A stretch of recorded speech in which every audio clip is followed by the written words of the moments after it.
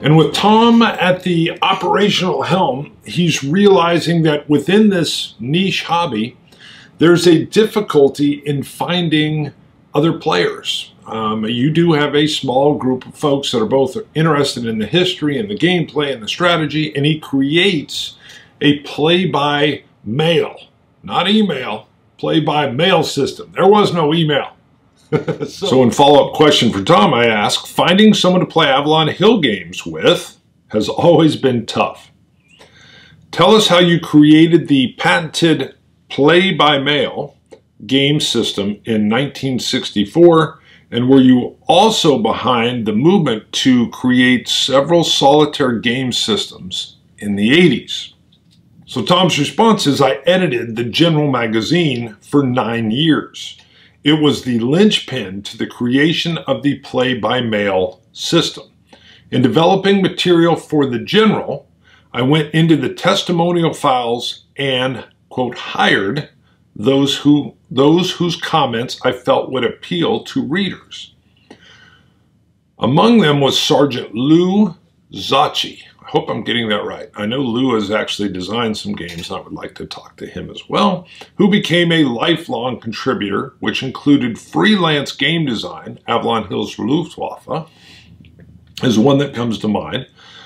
The hirees were not paid. Happy to know they were part of Avalon Hill history. Definitely so.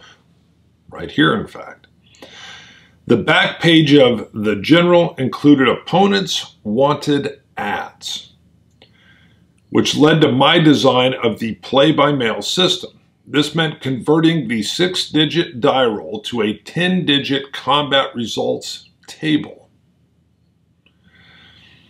Battle results would be decided by stock market results, last sales digit being the die roll. Interesting. I do not recall any, quote, movement to create solitaire games in the 1980s, end quote. All right, I was definitely thinking B-17 Queen of the Skies, and then I was also thinking of everything Victory Games was doing, which is a subsidiary of Avalon Hill in the 80s, with solitaire games. But you've heard here from Tom, there wasn't any kind of concerted movement. It makes me think that it's the designers just knowing the feel of what's going on with gamers, and now a lot of them are playing solo, and so designers are submitting those designs. So very, very interesting.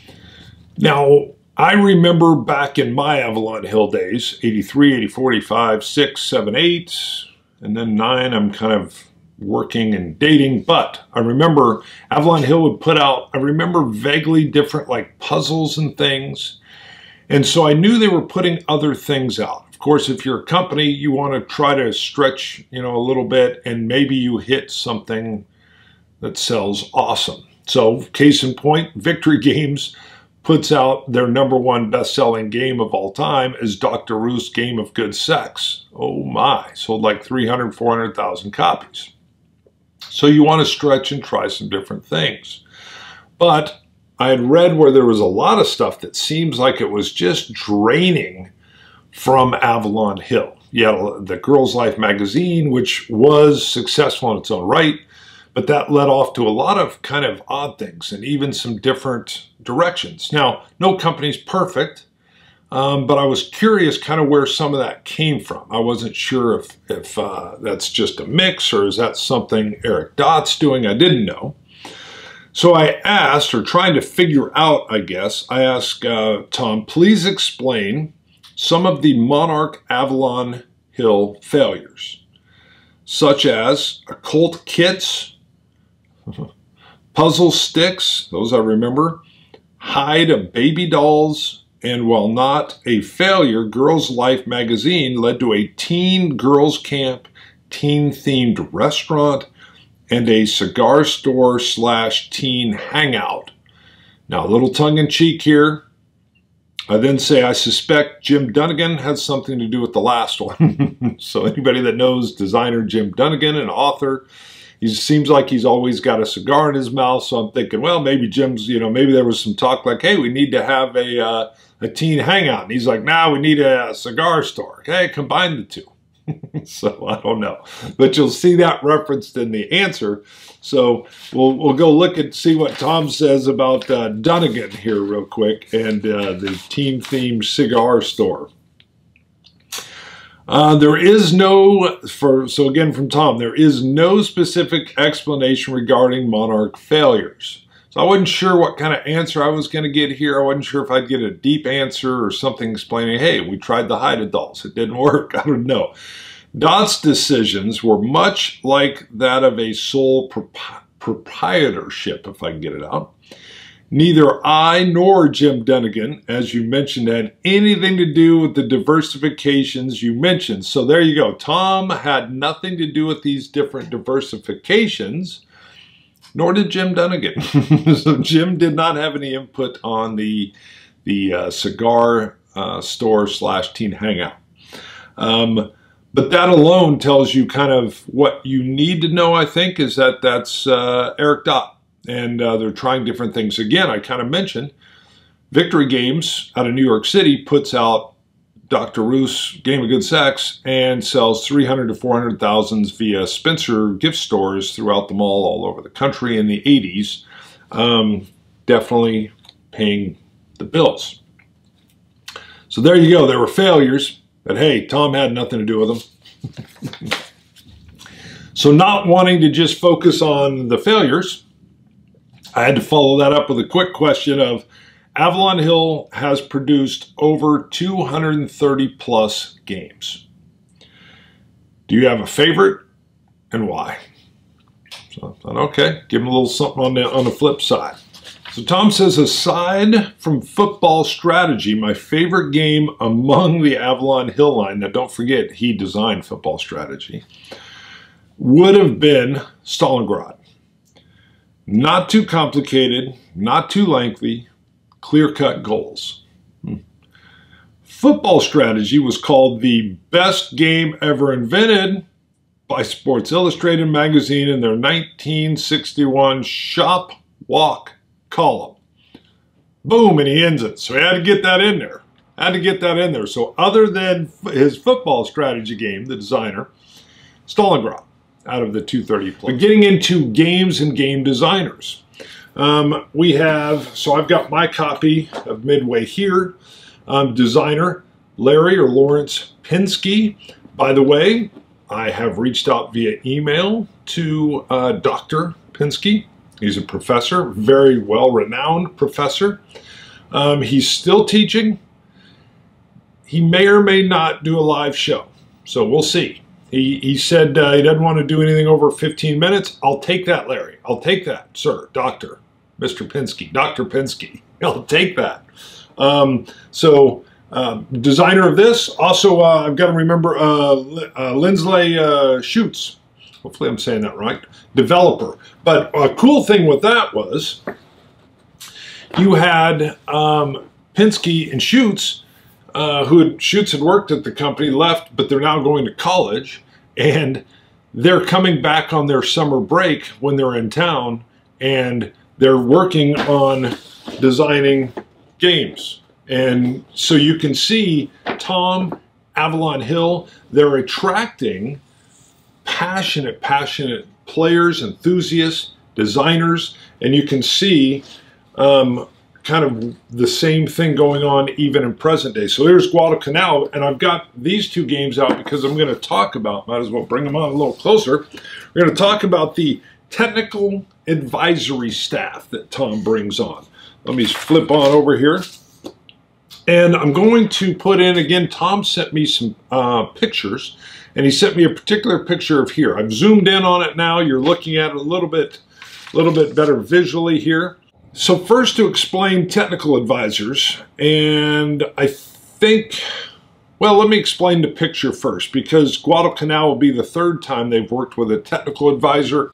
They reached out to Avalon Hill. Tom reaches out to folks that were there, that knew about this specific battle, and brings them on board in order to add to the historical reality of the game, to give historical context to the game, knowing, I mean, I think a lot of gamers are like me. You start to read something about Guadalcanal, or maybe it's the other way around. You play the game and then it leads you into reading. But for me, it would be I would read something on Guadalcanal or Midway, and then I'd be like, whoa, there's a game I can play on this as well, and kind of learn the details now, almost kind of like when you're there. Now, in this particular picture, this is 1966. You're looking at the office of Leatherneck magazine, which is located near the Pentagon. Now, at the far left of the photo is Ed Adams of sales. So he's got the little paper in his hand and he's looking down at the game. You've got Eric Dott, who is the owner of Avalon Hill, and you can think of him as CEO. Great picture. You can kind of see, I've seen photos of him when he's older, so that's the youngest photo I've seen of Mr. Dott. And then you've got Colonel Donald Dixon.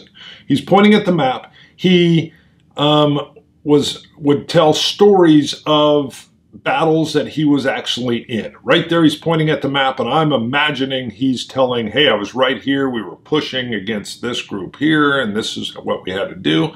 And then, of course, you've got Tom Shaw with the white shirt and the thin black tie, listening to what the colonel is stating. Now, what's really neat, we'll come back out here. So Colonel Donald Dixon, USMC, has a little Leathernecks illustrated book that has some of the history inside and photos that he actually drew himself while he was over there, included in the game. So you get this nice touch of the history, you get the visual aspect, all tied in with the colonel who was actually there and partook in several of the fights, the battles, actually on Guadalcanal. You can even see his photo here at the front page with as we move into the rules of the game and everything. So you can see this direct tie-in between game, history, and the real folks that were there. And I'm just telling you that right off the bat, which is I'm sure why they wanted to use them, not use them, work with them, was that you're definitely feeling like that authenticity is here. It's like the author of a book who sits down with multiple folks that were in that battle or that ran that operation.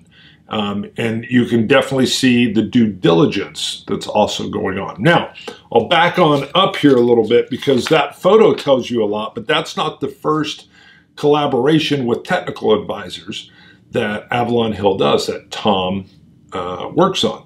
It starts off with Midway.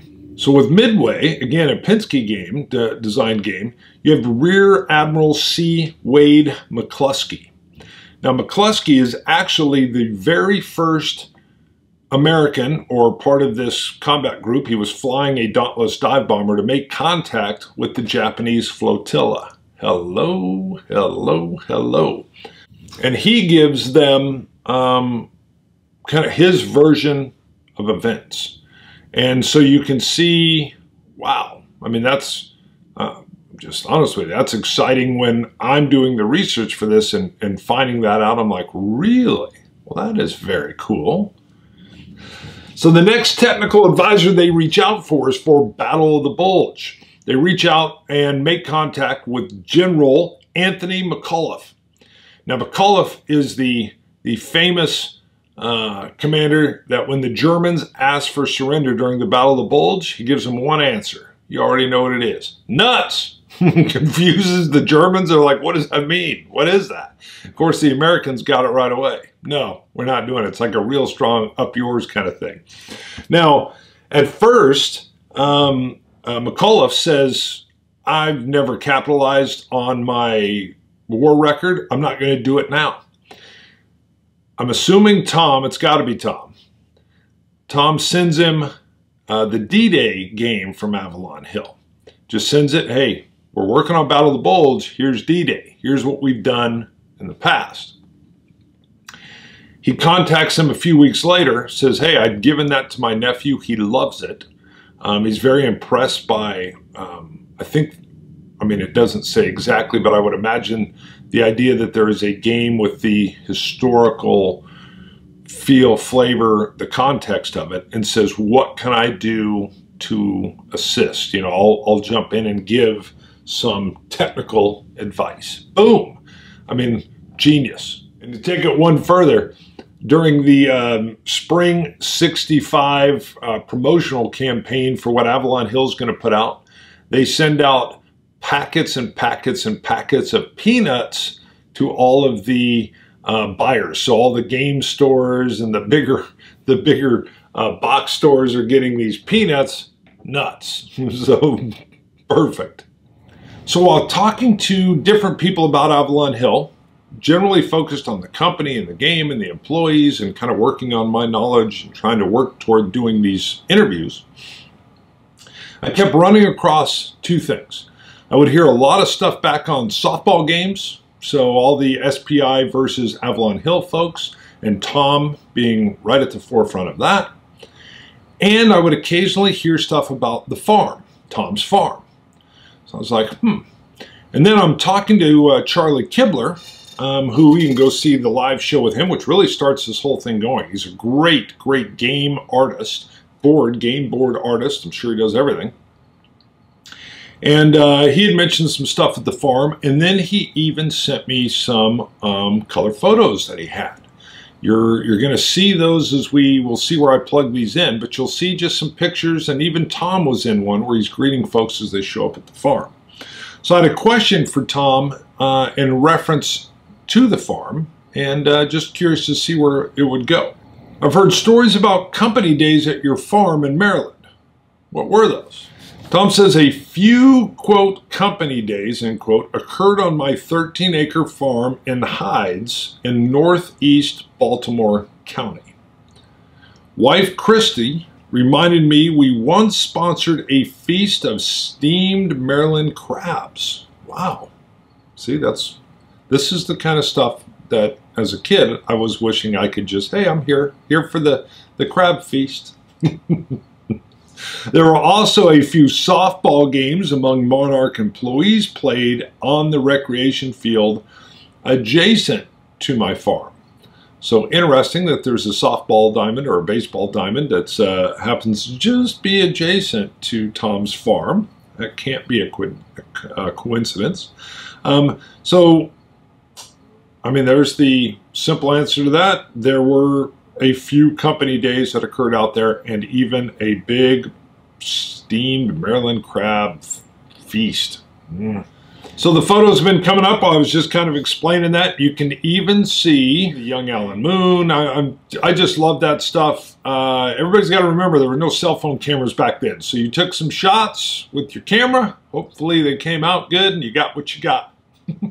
So then a little bit harder question. I wanted to kind of come in with the farm and see what we could get there. But then a little harder question for Tom. You took early retirement in 1992, staying on part-time as a consultant until 1996.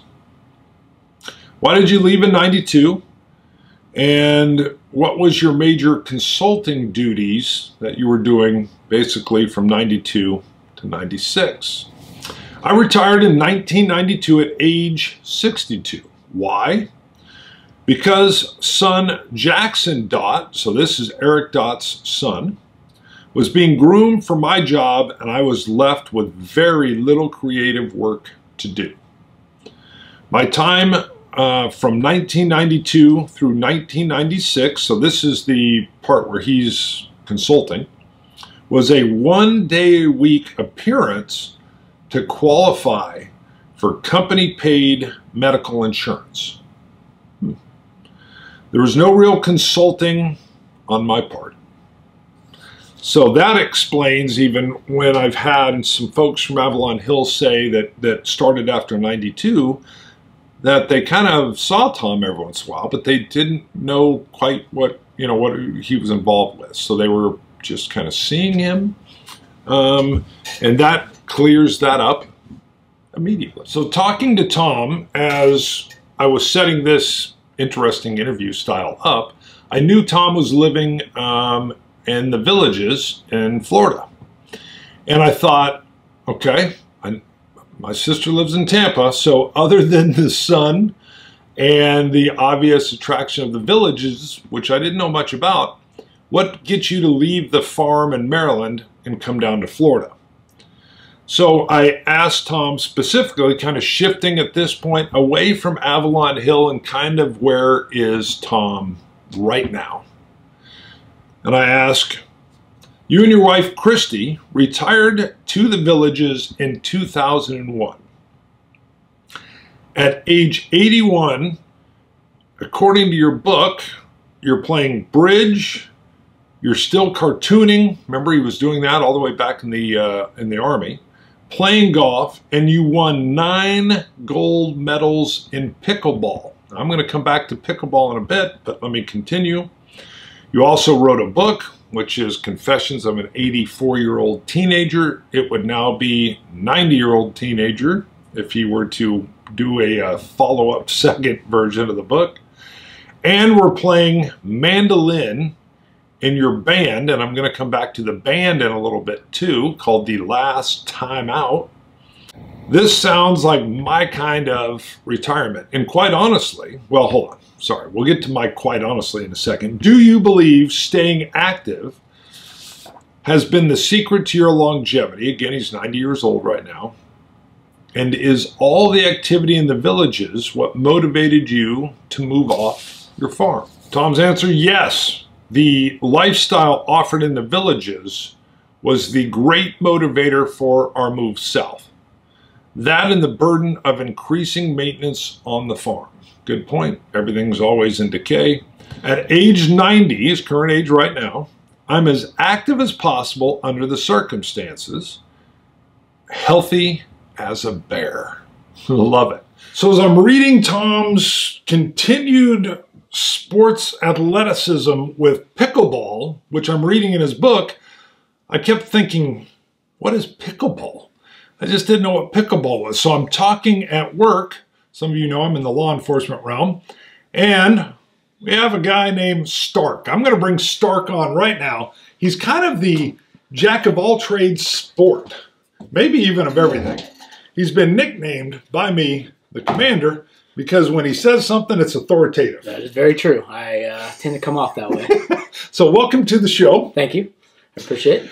I asked Stark if he would come on. I gave you a little bit of brief history on Thomas Shaw. Yep. And then I had some general, I didn't even know you were going to be a semi-pickleball aficionado. Well, sports are my thing. So Right. anything sports. So we're just chatting. I'm like, yeah, Tom is, you know, at least when the book's written, he's 84, and he's down in the Villages in Florida, and he's playing pickleball, and he's winning championships. And I think Stark says something like, well, part of pickleball, though, you got to make sure you stay out of the kitchen. One of the very unique things about pickleball. I'm like, stay out of the kitchen? Wait till you hear what it is. Yeah, I'm like, what are you talking about? There's a kitchen. Who has a sport that has a kitchen? I go, and then I go, what is pickleball?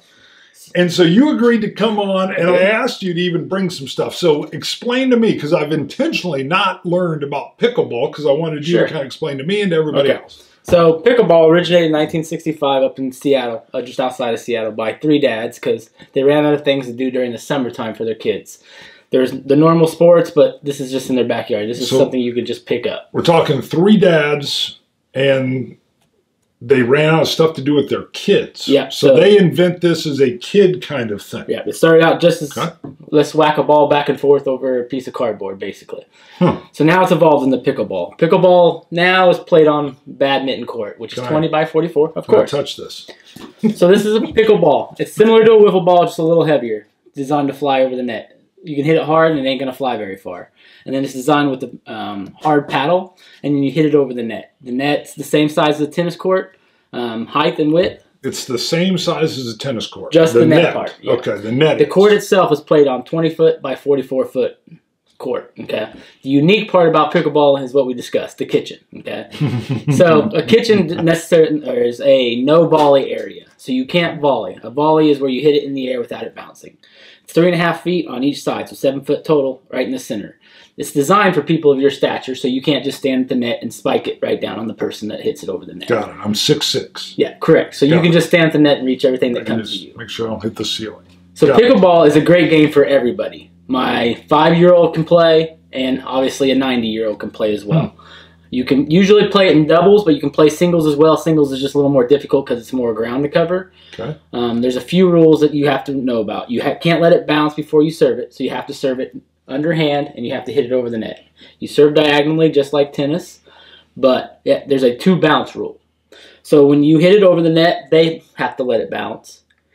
And then when they hit it back over the net, the server has to let it bounce. So you can't play it in the air until it's bounced on each side once. And then it's free game. Now, I think you also said it's almost like a cross between like ping pong and badminton. Yes. Okay, so I'll let you continue. There's about 3. So tennis, it originated with tennis in mind because it has the tennis net. Tennis, you play it on a tennis court, but it's still the smaller court. And then ping pong, because it's not a full swing. You're only playing on a small court, so it's more of a flick, and the hard paddle comes from ping pong. So you're just pretty much flicking the wrist to get the ball to go over the net quickly.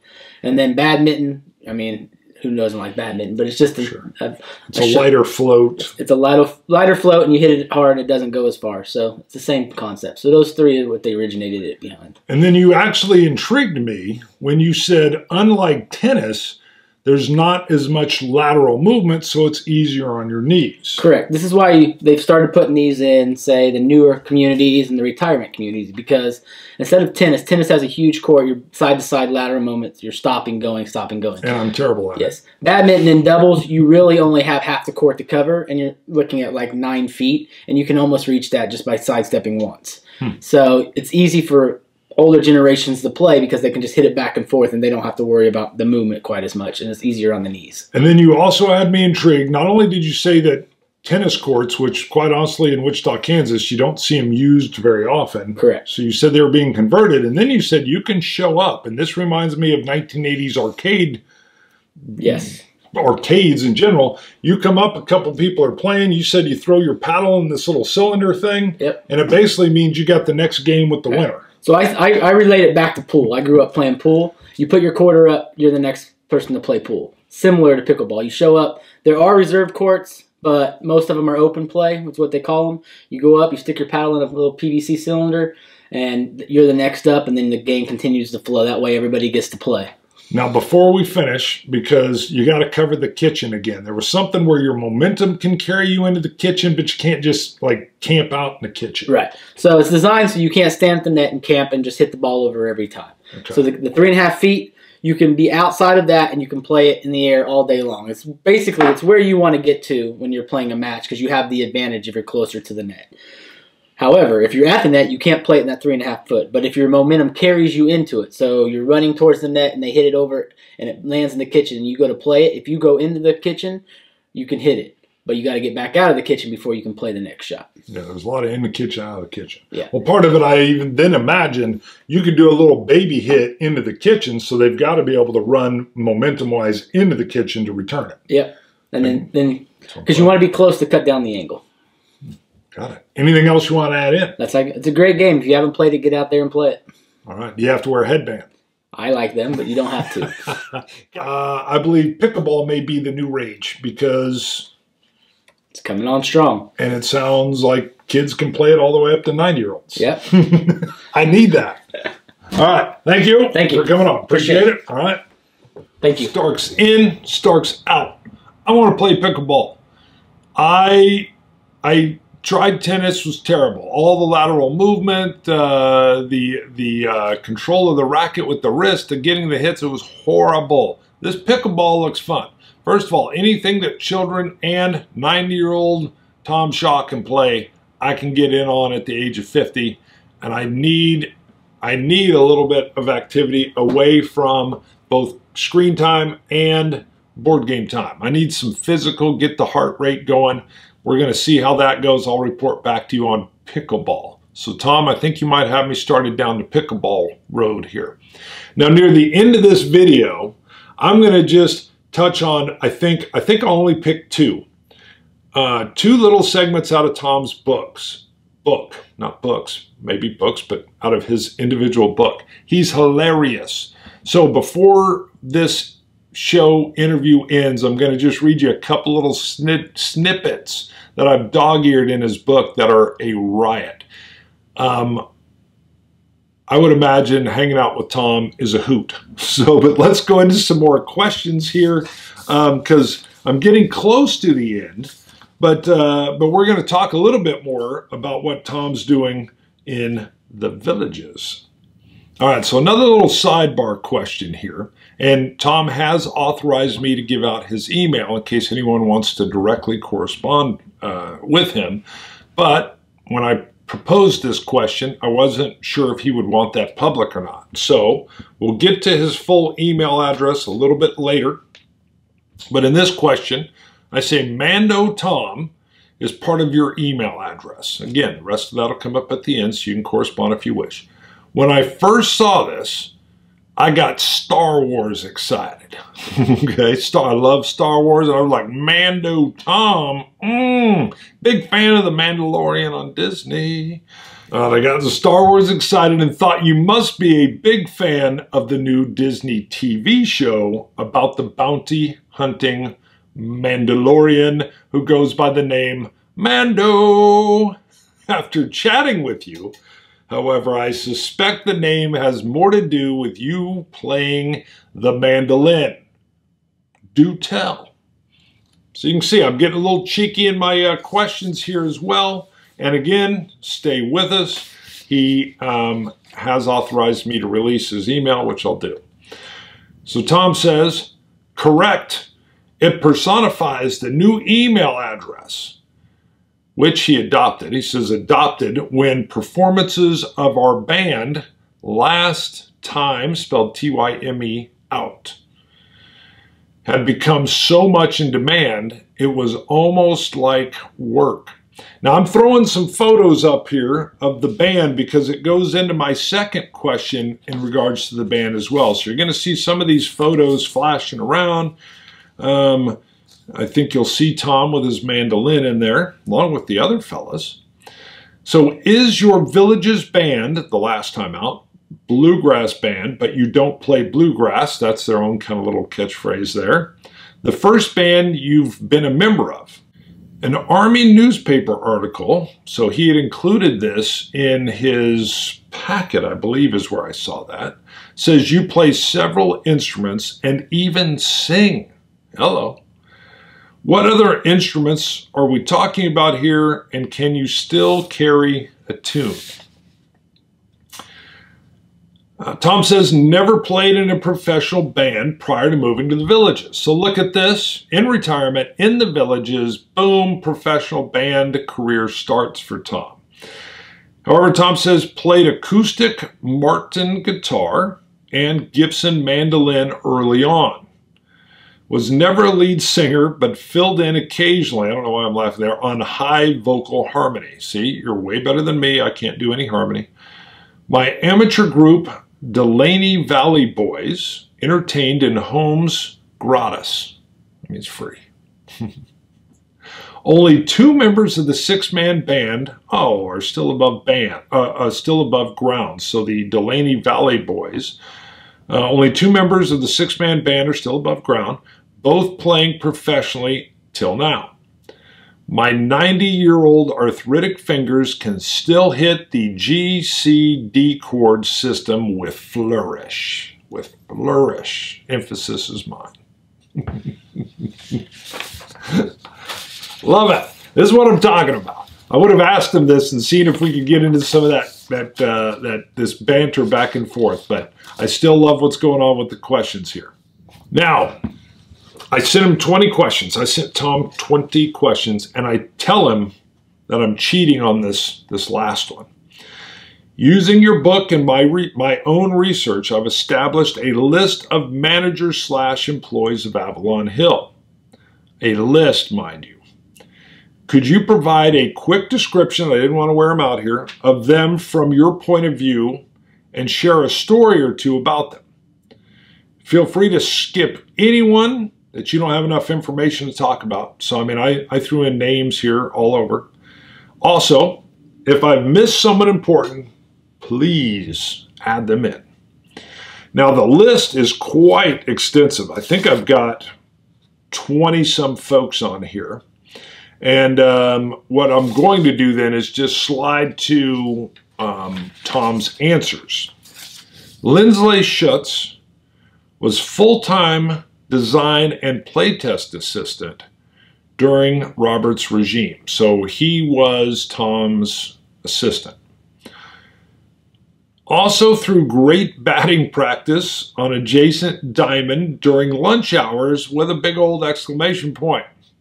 During Monarch early days, so Monarch Avalon, that's how we're moving into the future here, Schutz, again, I hope I'm pronouncing her name right, sir, worked part-time during his summer break from post-grad studies. We talked about that with Midway and several other games. Assisted Larry Pinsky, again, on design of Midway, Blitzkrieg, and Guadalcanal. So I don't have Blitzkrieg. That was a non-historical game. I actually feel like I need to get it. And let's see, did this for about 3 summers. So for 3 summers, they were coming in and working through their summer vacation. An excellent game player. So Lindsley Schutz was on my list. All of these folks will be folks on the list, or he'll tell you when he's adding someone. Larry Pinsky worked part-time summers perfecting Midway, Blitzkrieg, Battle of the Bulge, and Guadalcanal. Brilliant chap. Had his eye on becoming an astronaut, and he's now a renowned physics, doctoral physics expert, I believe, with gravity, and famous in that realm. Hopefully. Come on, Larry. Come on the show, sir. Eric Dott. So Eric again was the owner and then like CEO as it moves into Monarch. Had I not convinced Dott to take over Avalon Hill and stay with it, I might still be writing humorous Muppets commercials. Sounds like that would have been fun too. Good working relationship at start. Financial decisions were his alone.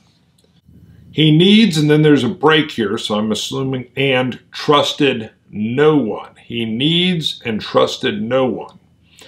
Son Jackson couldn't buy a stamp without his father's approval. Dott opened all the mail himself. He even mentions back when he was working on the south side of Dott's desk that if there was mail coming in and it had a check, boom, Dott grabbed that. So that was what he handled. Even separating the mail orders, yep, here we go, removing cash and coins himself, okay? Employees were asked to do personal things for him, even to babysitting his granddaughters. I must confess my relationship with Eric soured during my final 5 years due to personality conflicts, which kicked in a bit of paranoia. Jackson Dott, and I would love to have Jackson Dott on the show. I believe he's in his mid to late 60s now. Enjoyed his presence. Was as intensely interested in baseball as I was. He threw great batting practice too. Ultimately groomed for my job, which was executive vice president. His first duty under fire was overseeing microcomputer games. So Avalon Hill was really early in on trying to convert their board games into computer games, kind of seeing the future there. But I know as I was playing in the 80s, it wasn't quite there yet. It wasn't working. So microcomputer games, Jackson was overseeing a division set up in 1980 in Glen Arm, Maryland, 6 miles away from the home office at 4517 Harford Road. Failure of this group was due to underfinancing, lack of input from Greenwood's designers, they were not allowed there, and poor grasp of the intricacies of the new technology itself.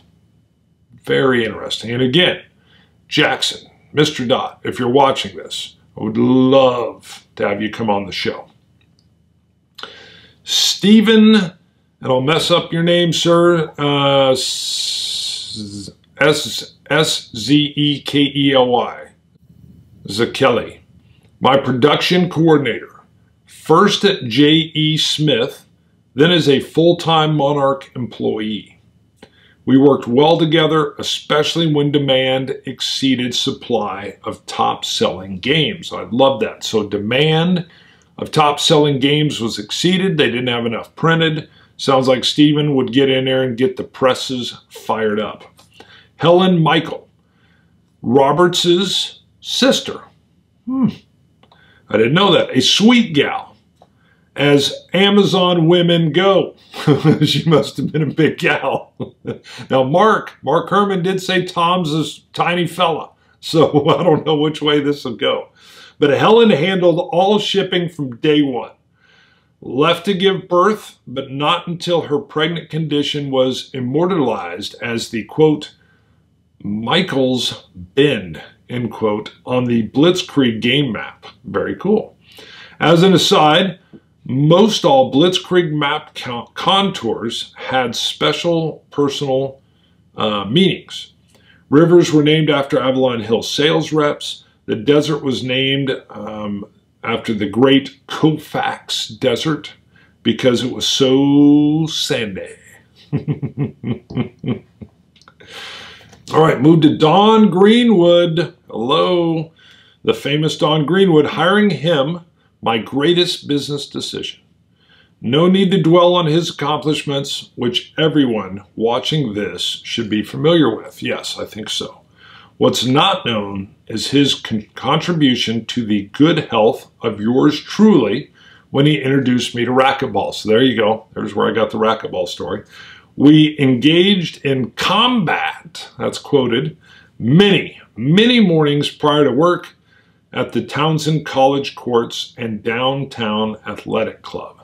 Now again, hopefully, Mr. Greenwood will do a live show, or we can do the same system I'm doing here, whatever. I think getting Don Greenwood's take on Avalon Hill is the best live I could get in terms of the Avalon Hill history. Nothing against you, Tom. Nothing against you. You said that yourself. Randy Reed, my first design employee, first working from home, answering the Q&A correspondence we called, quote, nut mail, end quote, that eventually developed into a full-time job at my office on Guilford Avenue in Midtown, Baltimore. Randy became heavy in the design of war games, too numerous to mention here. So caught up in accuracy of Richthofen's War, a great World War I biplane, triplane war game. He risked life and limb taking a 30-minute flight in a Stearman World War I biplane at the Flying Circus Aerodrome in Bealton, Virginia.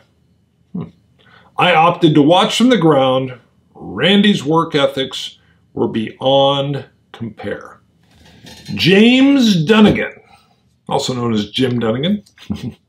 First met Jim in our New York Toy and Game showroom around 1967. Posing as reporter, he was in reality picking my brains regarding wargame design. Subsequently, he took me up on my offer to design Jutland for the grand total, wait for this, of $200. Woo. Now that was paid in installments even. Sorry, $200 paid in installments. I don't want to ad-lib Tom here.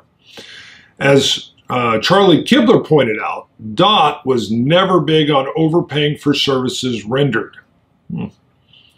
Since our initial meeting, relations with Dunnigan had always been courteous and respectful, even as competitors. Jim had his own design studio, so they worked so well together. There were even some designs that started with Jim's company and then came over to Avalon Hill. Mark Herman. Now, some of you have seen my interview with Mark. Please go watch that if you haven't. It's long. It's about 2 hours, but a lot of cool information. Very prolific game designer, both in and away from SPI. So SPI was where he'd worked before he comes over and does Victory Games. So accomplished, Dot put Herman in charge of Victory Games. The SPI offshoot, Monarch Avalon, took over. Maintaining an office in Manhattan, New York, a prolific softball power hitter. Boom. Avalon Hill outfielders moved back to the railroad tracks when he came to bat in the Avalon Hill SPI softball games.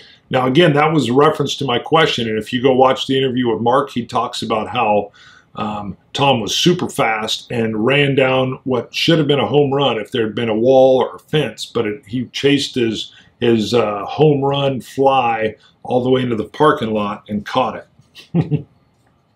Lou Zacchi. Hopefully that's correct pronunciation. As mentioned earlier, Lou became a dyed-in-the-wool Avalon Hill aficionado from almost day one. His first correspondence was the, quote, perfect train schedule, end quote, he had perfected when playing dispatcher. Roberts' third game, Avalon Hill game in the early days. Ultimately, he ran a game design and distribution company titled GameSense, still in business today.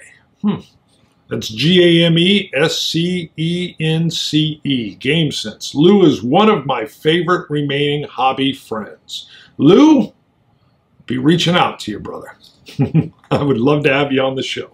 Rex Martin, an outstanding writer, took over the General in 1982 from Greenwood, who had edited 60 issues after my 9 years at the helm. An excellent editor, being familiar and having played many Avalon Hill games. He was even good at bridge. Gene Bayer, although not on your list, so I did not have Gene on my list. Gene was Dot's lone artist back in the pre-Avalon Hill days.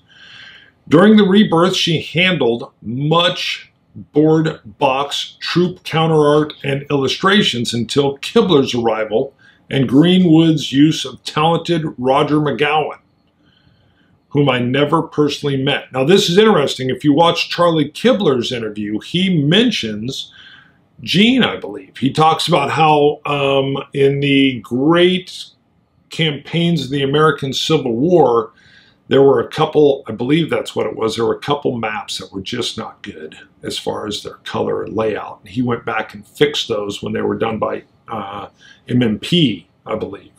But I think that's what's referenced there. Brooks Robinson, another not on your list, but important cog in promotion of Avalon Hill sports games. During his final season with the Baltimore Orioles, 1977, he became a sales rep for our entire sports line, and I've put in the little promotional flyer that Tom included in a packet so you can see how his services were used. At every city the Orioles were scheduled in, I lined him up for personal appearances and autograph signing at local toy and game stores. The deal was, for every hour of Brooks's time, the outlet had to order a gross, which is 144 games, of sports games.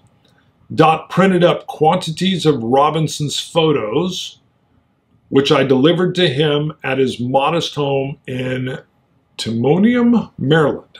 And I believe the shot that I've put up here, I don't know, maybe that's not it, but that was definitely involved in that promotion. Tom put down others. Growing pains in 1978 necessitated the move from Guilford Avenue to 20th East Reed Street, located between 900 block North Charles and St. Paul Streets in Midtown Baltimore. Designers came and went, working under Greenwood's tutelage. I had very little contact with the design staff other than managing them for the softball games to come versus SPI. Very cool. Tom's email address, if you want to ask him any follow-up questions. Also, you can put some of those down in the comments. He plans on watching this. He's actually asking me, hey, when are you going to get it out? Is mandotom88@gmail.com. I've put that up on the screen here, and it's MANDOTOM, the numerals 88, @gmail.com. mandotom88@gmail.com. Now, before I step totally away from the interview process, I also asked some folks that I'd interviewed kind of in reference to Avalon Hill. Now, Dan Masterson runs Strategy Page and Strategy Talk, and you can even see my videos there. So they're posting my videos there. And Dan also loves this history. So I asked him and J.C. Connors, who was present in 1998 working for Avalon Hill when Eric Dott fires everybody because it's been sold to Hasbro. So Dan says 2 questions come to mind, which we will be exploring with Jim from the SPI side. 1, how did Jim Dunnigan convince Tom to do the Jutland game? It being so different from anything they had done before then. So Tom's answer to that first question is, when meeting Dunnigan for the first time, my need for new designs required, quote, any port in a storm, end quote. I simply took a chance that he knew what he was talking about. What did I have to lose? Okay, so there you go. Any port in a storm, what did he have to lose? Come on, Jim, give me a design. 2, the co-opetition between SPI and Avalon Hill. Avalon Hill reprinted around half a dozen SPI games and several original games by Jim. Panzer Army Africa, Panzer Group Guderian, and Conquistador examples of the former. Origins of World War II and Outdoor Adventure examples of the latter. Panzer Blitz falls into a special category all of its own, as it was derived from a test series game by SPI called Tactical Game 3. So answer to 2 was cooperation. Of course, he calls it coopetition, but Tom calls it cooperation between Avalon Hill and SPI was exceedingly friendly from his, he says, from my standpoint. So he was all in. It was all just about cooperation. So JC had a question. Today there are hundreds of times more professional game designers versus when Tom was designing games. What advice would Tom give to a young game designer? He has a second one to follow up to that. But first, Tom says, my advice to budding young game designers is to make sure there is competition and that winning/losing flow goes back and forth. And number 2, was there a game Tom worked on that he just couldn't get right and was never released? He says he is thinking of Ninja and some of the ones that he worked on while he was at Avalon Hill that never quite worked out. He said these are usually great stories, you know, kind of what were the problems, where was the roadblock.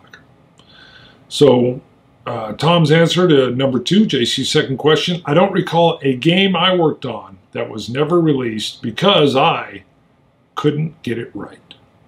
So Tom could get it right, JC. He got him right. All right, so my final thoughts here about my interview with Tom. First of all, Tom, thank you. It was a pleasure. Thank you for your time.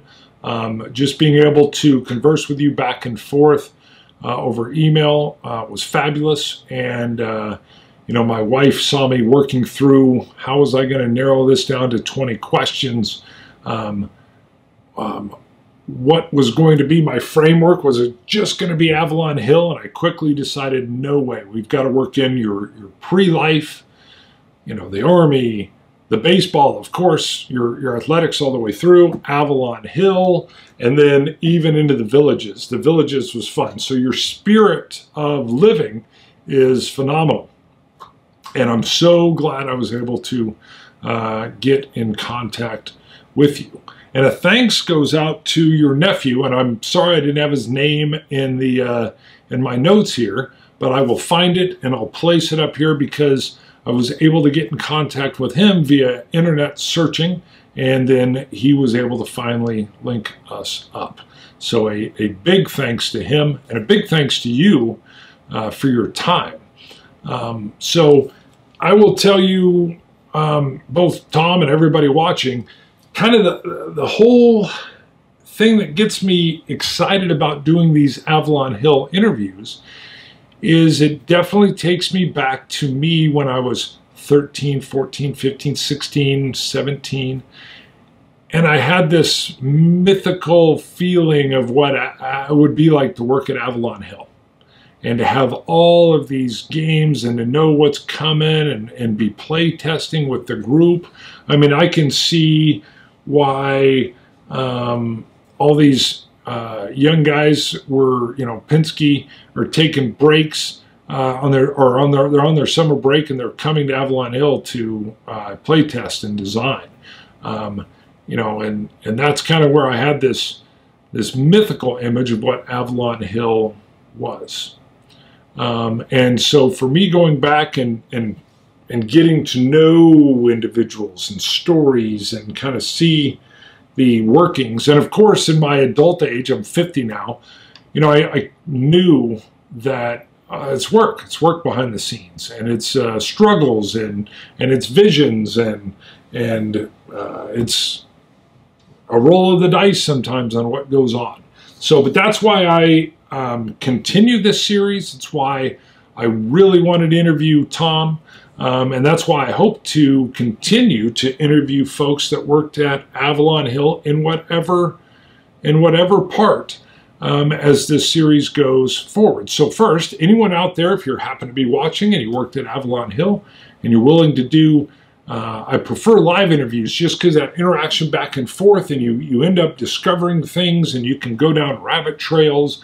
But barring that, I will do interviews that work out like this, or if I can just do them over the phone on speaker, I'll do that. I really want to not only do the discovery myself, but it also feels like I'm laying down, and maybe this is grandiose on my part, but I'm laying down some information that will be there and be available and kind of lock some of these stories in time. Maybe grandiose on my part. The other thing that I kind of kept thinking, how would I end this? Because it was definitely my 13-teen-year teenage self that was tapped back into as I did this interview. But I was also thinking as I was working with Tom, what's kind of the underlying current other than his gaming, that you know, the way he could game a situation and push through. But it also is the kind of the Stoics way of the obstacle is the way.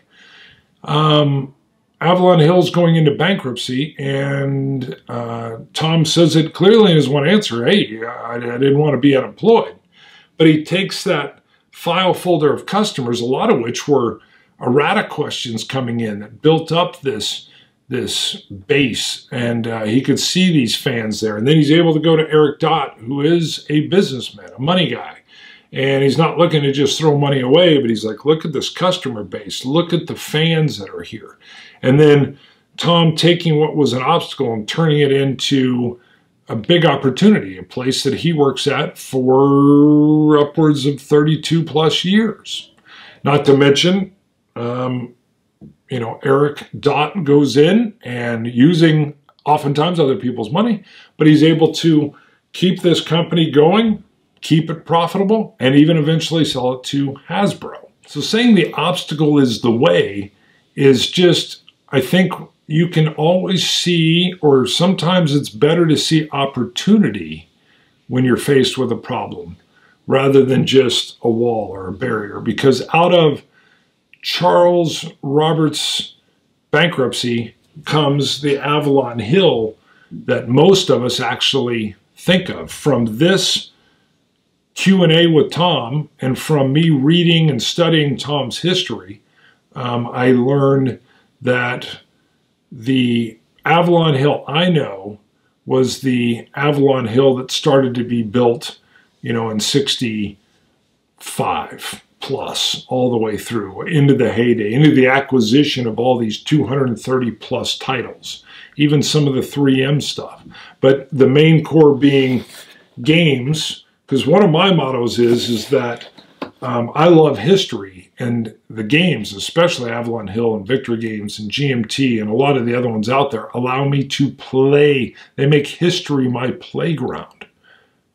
So don't forget, the obstacle is the way. And for everybody out there, go check out Confessions of an 84-Year-Old Teenager if you want to dive much deeper. I just touched on a few things in that book. Oh, I said I would cover a couple very, very funny things. Let me do that real quick from his book before we leave, just a couple. All right, so I grabbed the book. Now, again, you can see what's going on here, but I want to cover two funny little passages that will give you Tom's spirit in a page. All right, so duplicate bridge is something Tom was playing at, or does play at, the Villages. Now, first he references that the rules for duplicate bridge are more complicated than most of those rules for Avalon Hill games. So that tells you something already.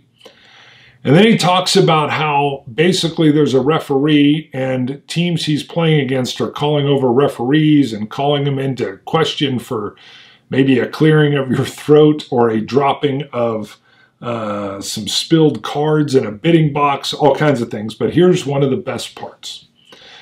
Neighbor and bridge player Biddy Rhodes, who is a retired nurse, has some duplicate players on her, quote, "do not resuscitate" list. So anybody that's played enough board games, I think, is like Biddy and has some folks, whether they're a nurse or not, themselves on a DNR, a do not resuscitate list. So there were things as I'm reading through Tom's book where I just had to pause and was just laughing out loud. Even at 84 when this is written, but I'm sure even at 90, the joy in which he's able to pass on his sense of humor is great. Now, I won't read it directly. I don't think I can find it, but it had to do with winning some pickleball games or championships based on sometimes the opponent in your championship tier passed away suddenly, so you advanced automatically. I've seen that same kind of gallows humor with cops. I see it all the time. It actually keeps, in my opinion, a person sane, and it keeps life fun and interesting. So I can't say enough of Confessions of an 84-Year-Old Teenager. Again, it's not just Avalon Hill, but it will be the best dive into Avalon Hill you could do based on Tom's perspective of his working in and around the company. So again, thank you for your time. This took a lot of work to get together, and I know it's a little bit longer than my average shows. Hopefully you found value in it. And Tom, hopefully you like it. Thank you again for your time, sir. All right, see you guys later. Game on!